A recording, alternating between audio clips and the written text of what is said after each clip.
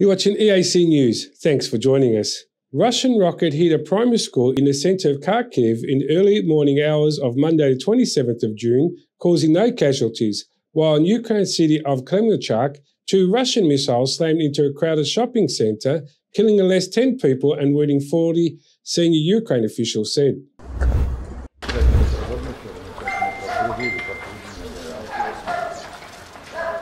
The school has been badly damaged, Olena Fomichova, the school's director, said after inspecting the damage. "We will do our best to enable our children to come back to school, be it online or offline, but we will make sure they do not lose out," she said. Russian forces renewed shelling of Kharkiv and surrounding countryside in what Kyiv says is a bid to force Ukraine to pull resources from the main battlefield in Donbas to protect civilians from attack. The strikes that began on Tuesday were the worst for weeks in an area where normal life had been returning since Ukraine pushed Moscow's forces back in May.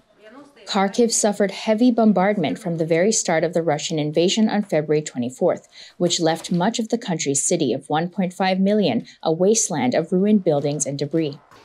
Russian shelling of the city of Kharkiv in northeast Ukraine killed 5 people and wounded 22 on Monday, including 5 children, the regional governor said.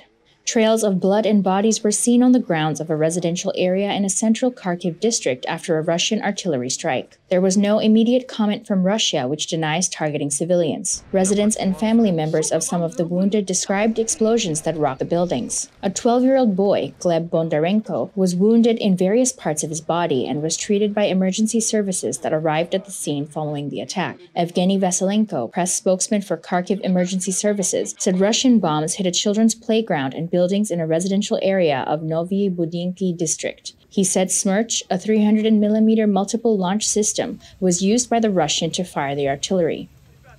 Remains of a 220mm Uragan rocket were seen in a different district of central Kharkiv.